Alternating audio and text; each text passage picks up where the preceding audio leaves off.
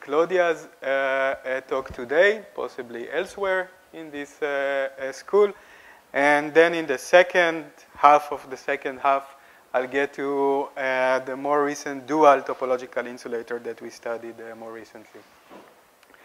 So we've seen in the first part this related real space analog of whale semi-metal, and now we'll speak about actual electronic momentum space whale semi-metal. So you probably heard different ways in which it was introduced already in this school. I'll give you a brief reminder. So in a whale semi-metal, we get two interpenetrating bands which form this nodal line. Then in the presence of various perturbation, like spin orbit coupling, this may gap out, and in some cases it will gap out, leaving behind the degeneracy point. These degeneracy points are the whale nodes in the bulk of this material.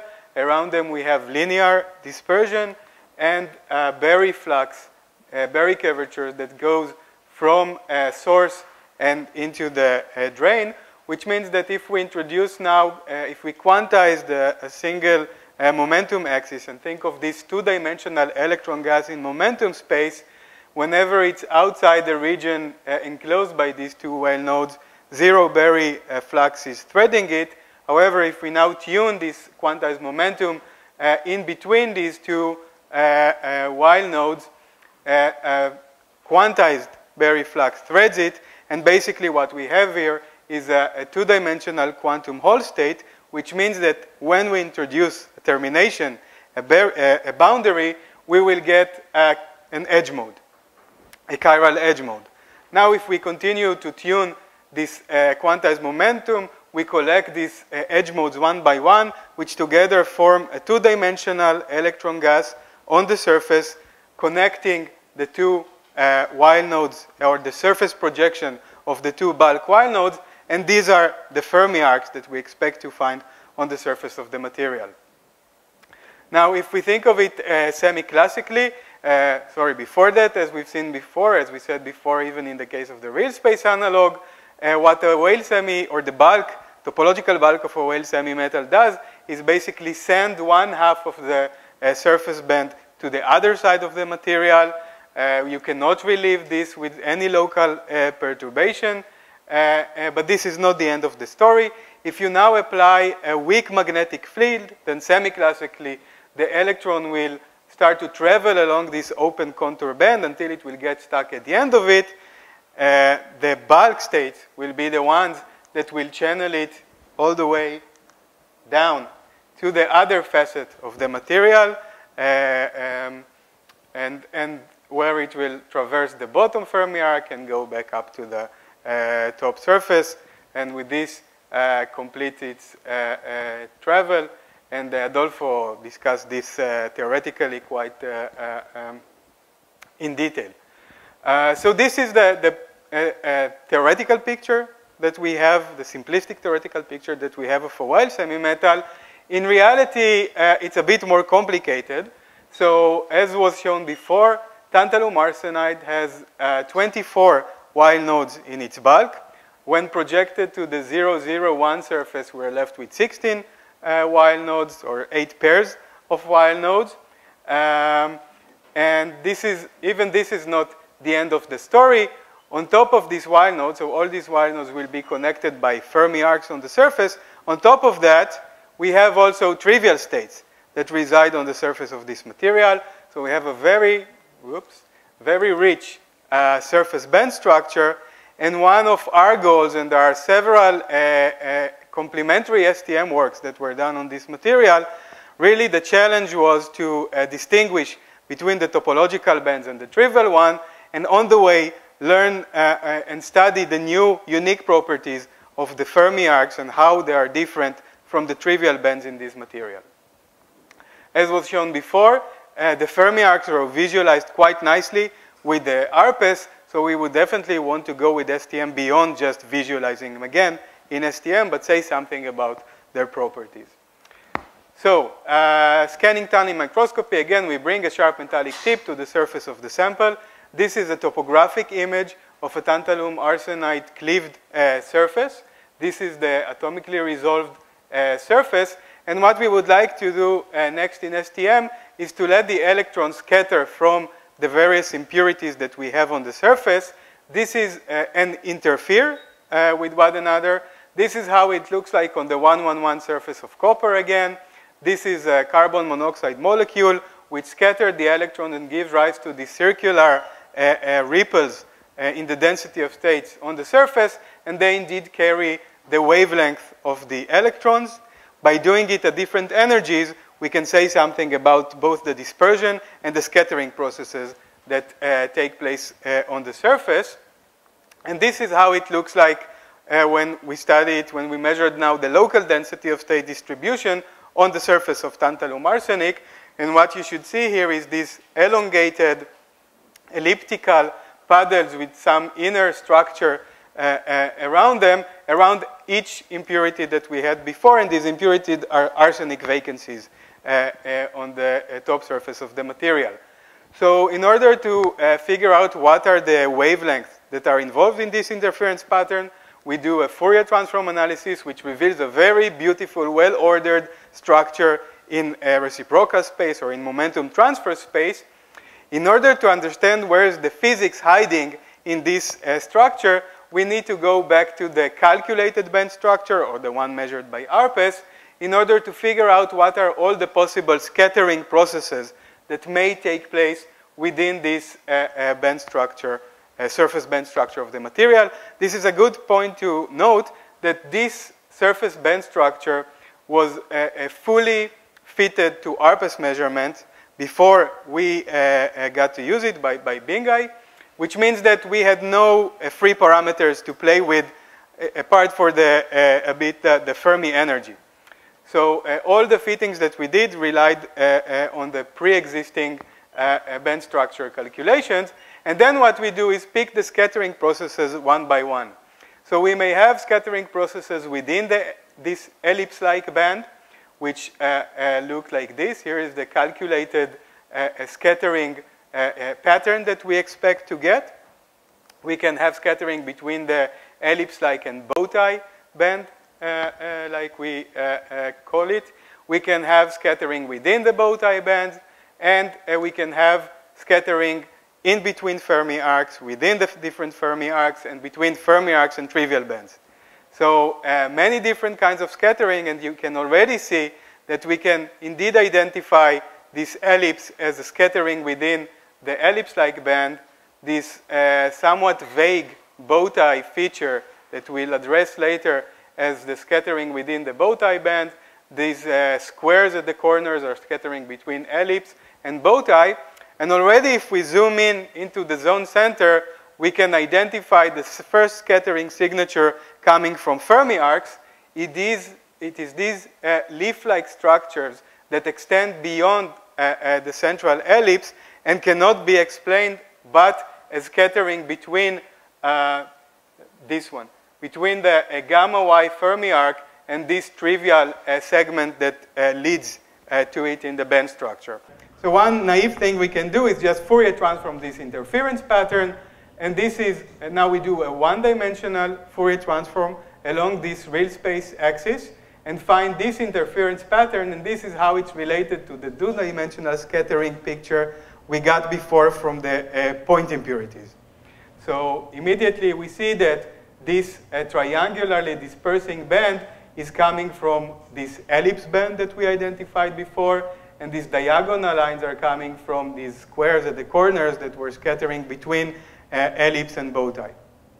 So this is how they disperse, and we can compare it to the calculated scattering patterns, this time as a function of energy along this cut. Now, we can do a slightly more careful analysis. If I zoom in into this modulated density of states, you see that it has this non-dispersing stripe of blue is high density of states, red is low density of states. And I overlay here the topographic profile, which is measured simultaneously.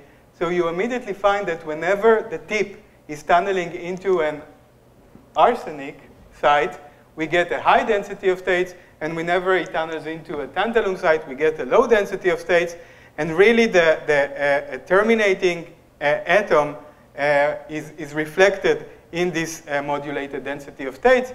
So what I'll do next is do a slightly more careful Fourier transform analysis. So what we do is first hide all the tantalum positions in the crystal and Fourier transform just the interference pattern that comes from the arsenic sites. And this is how it looks like. So we identify again this triangularly dispersing band. This band comes again from the ellipse band. It's a trivial band. We know that this band comes from all the arsenic dangling bonds that we have on the surface. And this is why we indeed identified on the arsenic atoms on the topmost surface. Now we go half a unit cell sideways, expose the tantalum sites, and do a Fourier transform and get a completely different dispersing behavior. We compare it to the calculated scattering behavior that comes solely from scattering within the Fermi arc in this material and find very nice agreement. So this shows you that the trivial bands and the topological bands reside on different atomic sites in this material on the surface. The fact that the Fermi arcs reside predominantly on the tantalum sites is not surprising because we know that the Weyl cones in the bulk of the material are mainly derived from tantalum orbitals, and this is why the Fermi arcs, which they induce, also reside on these sites. And on top of that, unlike these dangling bond bands, which are tightly localized to the topmost arsenic surface because they are there due to the local surface potential induced by these dangling bonds, the Fermi arc bands reside deeper in the lattice. They are not there because of the surface potential. They are there because of the topological aspects, because of the bulk Weyl nodes, and we indeed find them deeper, one layer deeper, residing on the tantalum sites. And here I show the wave function distribution of these two bands on the surface, where indeed you see that the ellipse band is tightly localized on the terminating arsenic layer. The Fermi arc bands reside in between and penetrate much deeper into the bulk. So this indeed shows that the trivial band and the topological bands have already a different character in this respect. And now let me go back again, zoom out to this two-dimensional scattering pattern that I showed you before, and show you that we can learn one more thing about the insusceptibility of the Fermi arc bands to this terminating arsenic layer, and to generally the details of the crystallographic termination. So one thing that bothered us or surprised us in this scattering behavior was the different replications that we found of the different scattering processes. With this, I mean the fact that the bow tie, as I told you, appears very vaguely around the center, but very strongly around Bragg peaks. On the other hand, the ellipse band appears strong both in the center and around Bragg peaks. So this, sorry, let me wait with that. This means that there is some scattering process which is very sensitive to the type of band, very anisotropic. It is highly energy dependent. So this doesn't seem to come from the scattering potential. It is a bit too detailed to come just from the scatterer itself, and seems to come from all these replications seem to come from the actual wave function of the electrons. What really convinced us that this is the case was actually what we found away from these QPI patterns that comes again from scattering from point impurities. So we went to regions where we have no scatterers, no arsenic vacancies, and still we found that the density of states is modulated. This is these stripes that you see here. And then if we did the same measurement but at a different energy, we saw that this modulation changed its direction. So there is some energy dependence, some dispersion to the wave function structure in this material, and this is what we wanted to understand better. And it doesn't come from the impurities, it actually comes from the wave function itself of the different bands. And there's a single mechanism, this is what I'll show you next, that controls both these behaviors. So far, we considered only a single Brillouin zone of the material. However, and looked, of course, at the density of states, and that's the general formula for calculating the density of states. However, we know that whenever we have electrons in the periodic potential, it gives rise to a full Bloch structure of the wave function and multiple Brillouin zones. So what we actually need to do is to plug into this wave function the full Bloch expansion of the different wave function, which means that every Bloch component comes with this coefficient, which is not a random number on one hand. It's not equal 1 up to infinity. It's actually part of the band structure of the material. So when you tell me that I study tantalum arsenide, you don't just give me the band structure in the first Brillouin zone. You also, with it, determine these coefficients of the whole Bloch expansion of this material. So this is indeed part of the band structure of tantalum arsenide. And now what happens is that whenever we have more than a single dominant coefficient, and this is highlighted with darker red in this illustration, we indeed can get, so if we now plug this into the density of states, we indeed find that whenever we have more than a single dominant Bloch coefficient separated by some reciprocal wave vector small g, we would get a modulated local density of states regardless of scatterers. This just comes from the Bloch structure of the wave function.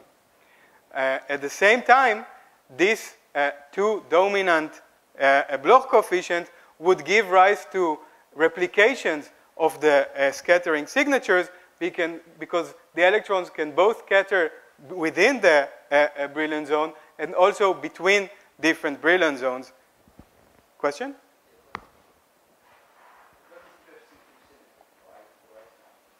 Because this material doesn't have the way the bonds go change. What? Oh, you mean because of the colors? No, this is just schematic. It's just random. Just to illustrate, you're right. It should have a C2 symmetry. It would have in a minute. Sorry. So both the real space modulation in a vacancy-free region and the replication of the quasi-particle interference patterns that we find should be governed by the Bloch structure of the material. So now let's go back to the Brillouin zone, the measured quasi-particle interference pattern. And what we did was to go back to Bingai and ask him if he can actually calculate the Bloch structure of the different bands in tantalum arsenide, and he said yes. So this is something you can calculate and predict also in materials. And this is how what he sent us for the Bloch structure of the ellipse band. Now it indeed has a C2 symmetry. And indeed, you see that there is more than a single dominant Bloch coefficient for the ellipse band. So now what we can do now is collect all the scattering patterns that we found in the experiment one by one based on the calculated Bloch structure. So the strongest would be this scattering between this edge of the Brillouin zone and that one, because that's the most dominant Bloch coefficient, and this should be the strongest pattern that we see. Then we get scattering between this half of the ellipse and that half of the ellipse, the slightly less dominant. Only then we will see the scattering, in intensity. Only then, weaker in intensity, we expect to see scattering between the outer half of the ellipse and the other outer half of the ellipse. And indeed, in the experiment, we see this ellipse being half strong and half weak. This reflects exactly this Bloch structure of the ellipse band. And finally, we can identify a very faint signature of this scattering process between these two brilliant zones. So by this, we've collected all the scattering patterns that we indeed found for the ellipse band. Now, what about the Fermi arc band? So this is how the Bloch structure of the Fermi arc band looks like. Very simple. It actually has a single dominant Bloch coefficient, but this, which means, first of all, that we don't expect to see Fermi arc signature around any Bragg peak. It will be located only at small Qs around the center of the brilliant zone. But this sends a very important message. This Bloch structure comes from the periodicity of the crystal. Having a single Bloch coefficient means that the wave function of the Fermi arcs is very much plane wave-like, which means that the Fermi arcs, are unlike the trivial bands, don't feel really the underlying periodicity of the crystal. They are hardly affected by it, and this is why we get a single dominant coefficient, a plane wave-like behavior for the Fermi arcs. So now this allowed us to do one last trick, which we called like Bloch-based arithmetics. So now that we know that whether there shouldn't be any contribution of the Fermi arcs around these Bragg peaks, we can try and subtract the ellipse contribution that we measure here from its contribution in the center and see, look, if anything is hiding behind this central ellipse. So when we do that, this is what we find. So the ellipse band is almost completely eliminated by this subtraction. The Fermi arc signature was hardly affected by this subtraction, again, because there is no Fermi arc contribution around the Bragg peaks, so this subtraction did not change this leaf-like structure. But then what we do find is this curly feature that were drowned somewhere behind this strong ellipse band, and if we compare this to the calculated scattering processes, again, based on a DFT calculation that was fully fitted beforehand to RPES. There was no playing with the parameters in this case. We identify the scattering processes, and these are the scattering processes coming from the other Fermi arc along the gamma X band, and they're scattering into these high-intensity points that happen to be on the surface of this material, and this is why these signatures are much sharper than these signatures that scatter into this extended trivial part of the surface band structure. So with this, we kind of firmly concluded that indeed the Fermi arcs are not replicated to higher Bragg peaks. They really behave as a plane wave, have a plane wave behavior, which is very different than the behavior of all other trivial bands that we find on the surface. And of course, the structure of the Bloch wave function should contribute to other measurement whenever interference plays a role, or whenever the imaging of the wave function is possible, like in RPES. And indeed, you see that all the ellipse and bow tie bands appear to be half strong, half weak. The intensity is not uniform. So many other processes should be affected by the Bloch structure as much as STM and QPI measurements do. So these were our observation of the Fermi arcs and their unique properties in tantalum arsenide. And now I will switch gears and move to the last part of my talk, and I guess of the whole school. Perfect. So at the end, I would like to discuss our recent measurement of a new material with bismuth 2 tellurium iodine, which initially was predicted to be a weak TI. Later, it was predicted to be also a crystalline topological insulator. And what we find is that it's indeed both of them. And this is what we found on this material. So this is the crystal structure of BTI, as I'll call it to be shorter. It's made of layers of the trivial semiconductor bismuth-1, telluride-1 iodine, and interleaved with bilayers of bismuth. Now, bilayers of bismuth is a very unique two-dimensional material because it was already shown before, predicted by Murakami first and shown by Drozdov from Ali Yazdani's group, that bismuth bilayers are two-dimensional topological insulators. So by stacking these unit cell, we get stacks of two-dimensional topological insulators, which indeed should be a weak topological insulator. This is the prescription to obtain a weak topological insulator. So this is how the bulk band structure looks like, or the interesting bands in the bulk band structure. So what we have, because of this layering of the bismuth bilayers interleaved within the BTI trivial semiconductor, is two inverted bands located both at the gamma and the Z high symmetry point of the band structure. What happens when we project this band structure to the side facet is we obtain indeed two copies of these Dirac cones, of these inverted bands on the gamma tilde and Z tilde locations of the side surfaces of this material. So this is perpendicular to the layering, to the stacking direction.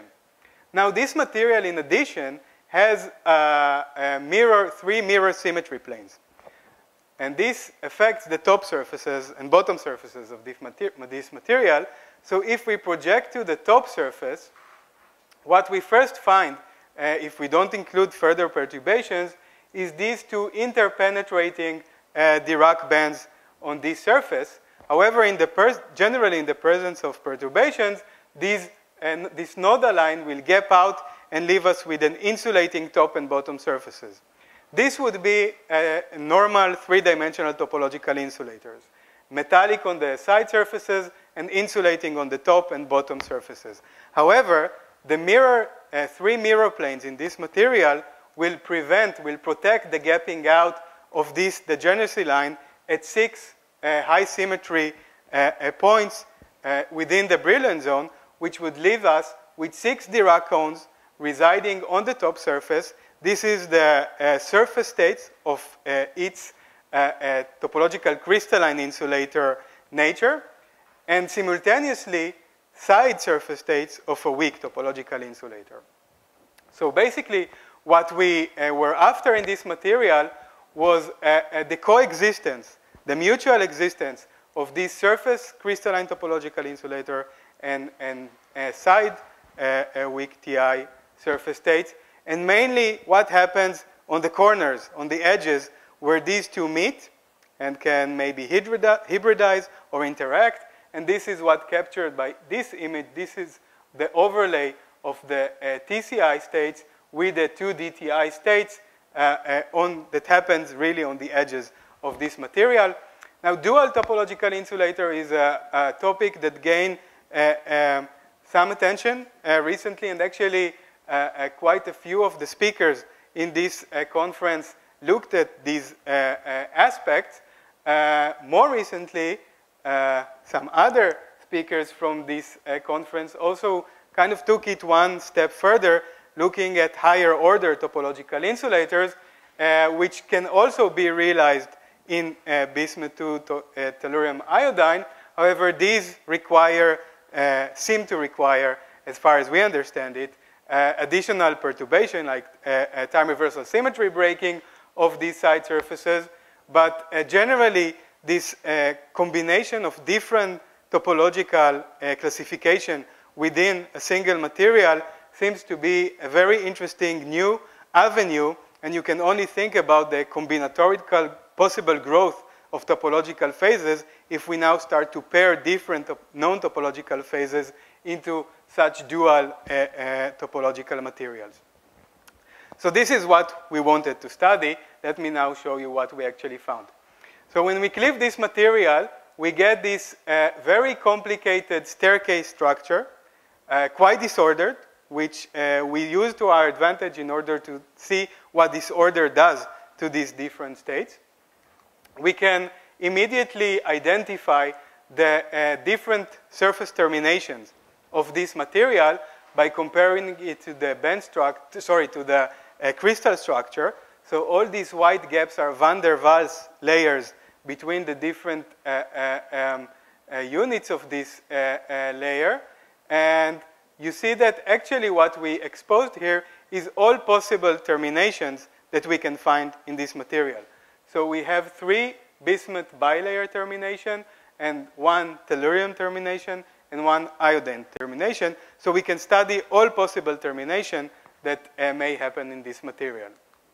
So the first thing we did was just to measure a spectroscopic line cut that runs all across this top surface of the material, all over the different top terminations.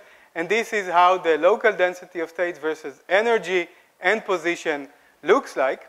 At the first glance, it looks quite complicated, so let me guide you through the important features that we could extract from this line cut. So first of all, it is on the terraces, on every terrace, it is non-metallic. So this is the local density of state that we measure. At the bottom, it's 0 density of states. On all surfaces, we find a metallic behavior. This is how a single point spectrum looks like.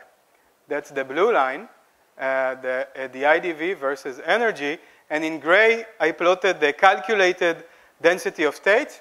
The solid gray is how it looks like when you calculate it for the bulk. So the bulk is insulating, still insulating. This is why we have a semiconducting gap of about 160 millielectron volts. However, indeed, when you calculate the surface projection of this topological bulk, you find a strictly metallic behavior because of the existence of the 2-dimensional topological crystalline insulator surface states.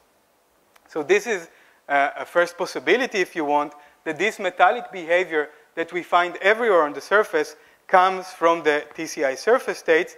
Of course, they do not care what is the exact surface termination, because they are there because of the bulk classification, so they should appear on every surface termination, whether it's bismuth, iodine, or tellurium, which indeed what happens. Next, when we go to the right next to the steppages in this material, we find this suppression in the local density of states. These are these white, blue patches that we find next to steppages. And here I plot 2 spectra, one taken right at the steppage, that's the blue line, and one taken slightly away from it, somewhere in the middle of the terrace. And you can indeed see that the main difference is this suppression in the local density of states that we find next to steppages in these in-gap states that we said can possibly come from the TCI states. Now, of course, these steppages, what they do for the TCI states, surface states, is break the mirror symmetry. By breaking the mirror symmetry, they gap at least part of the 6 Dirac cones that reside on the surface, which indeed should give rise to a suppression in the local density of states next to these steppages. And one last interesting observation is that if you look one by one, you find that the suppression always occurs, predominantly at least, on the upper side, upper terrace of the steppage, and is hardly, if at all, detected on the lower side of the terrace. We believe that the reason for that is that the situation, the setup that the electrons, these surface TCI electrons see when they reside on the upper terrace is very different than what they see on the lower terrace. On the upper terrace, they terminate into vacuum. So the wave function has to terminate abruptly. That's the strongest possible perturbation, the strongest possible mirror symmetry breaking. On the other hand, these TCI states that reside one layer below don't see that much of a change. One layer above them, it's true, an additional layer is added, but it's not such a strong perturbation, and we believe this is the origin for the strong asymmetry that we see in the gapping of the surface TCI states. So this is the three properties that we could identify for these metallic surface states. They seem to identify them as TCI surface states because trivial surface states are, first of all, surface specific. They always depend on the local energetics of the surface. Usually they don't appear in van der Waals cleaved layers because there are no dangling bonds. There is no strong energetics there. And they are not susceptible to mirror breaking perturbations. We never see a gapping out of trivial surface states next to steppages. So this is the TCI part of the material. Now, what we did next was to go right to the steppages of the different terminations and see if we can find the other aspect of this dual topological insulator coming from its weak TI nature that actually should reside on some of these side surfaces. So we first go to the look at these steppages that terminate at a bismuth bilayer, because as I told you, the bismuth bilayer is the topological element that when you layer it, give rise to the weak TI. So a steppage that contains a bismuth bilayer should, in principle, be a two-dimensional, an edge of a two-dimensional topological insulator. If a steppage does not contain a bismuth bilayer, it is not an edge of a two-dimensional topological insulator. So there should be a difference between the edges of a bismuth bilayer containing stacks and those that don't contain it. So we look at this steppage, and this is the spectrum that we find right on the edge.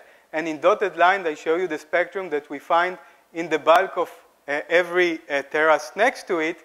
And you can, I hope, see that we get an added density of states right on the steppage of this bismuth bilayer termination. We go to the other bismuth termination, and again we see this added in-gap density of states. Well, it's not in-gap, because in the background, when we go away from the steppage, we'll still have the contribution from the metallic TCI surface states, but on top of them, we get an additional density of states. Both of them happen at the same energy of minus 100 millielectron volts. When we then go to trivial terminations, in between, we do not identify this additional density of states. So we can conclude that these edge modes that presumably live on these steppages know exactly if the layer below them contains a bismuth bilayer or doesn't. When it does, an edge mode is induced. When it doesn't, we never detected such an addition. Let me show you the imaging of this, spatial imaging of these modes. So this is one imaging that we have. This is an edge mode that runs along a segment somewhere along this steppage, taken at the, sorry, this should be minus 100 millielectron volt. So this is the spatial distribution of this resonance running right along the steppage. What was interesting was when we went to more disordered steppage, like the one I show here, we still find in some position this added density of states, but it becomes very position dependent.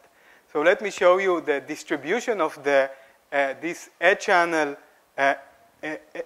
on this surface. So this is the wave function distribution of this resonance at minus 100 millielectron volts. You can see that in some region it really follows the steppage, but then it gets fragmented and kind of we lose it and it diffuses into the terrace. We lose its visibility. So what we speculate, I mean, if this would be topological states, of course it should be resilient to disorder. Now this edge mode is actually facing a different situation, because on these steppages we have both the helical modes that run along the edge mode, and in parallel we have the two-dimensional TCI states that reside all over the top surfaces. This allows the possibility of the edge mode to scatter into the TCI surface states, very much like happens in a whale semi-metal, in the bulk of a whale semi-metal, where the topological protection is given only as long as you don't allow scattering between the two while cones. In the same sense, the topological protection of this two-dimensional helical edge mode is provided as long as they do not scatter into the other available surface states, the TCI states, that also reside on the surfaces. And it seems that once the disorder content becomes strong enough, they indeed lose their protection. So in that sense, the dual topological insulator has both properties, but on the edge, right on the edge, when both of them coexist, this may lead to a reduced protection of the edge mode that resides on the step edges. So these were our observations on this dual topological insulator. Let me just thank the people that directly contributed to the different measurement I presented to you. This is students and staff in my lab. DFT calculation were done by Binghai and his student Jan Soon and his student still in Dresden. Binghai is now at the Weizmann Institute. Theory we conceived together with Adi Stern, and the samples, both the tantalum arsenide and the bismuth 2 tellurium iodine, were given from Claudia Felser group in Max Planck Institute. So thank you very much.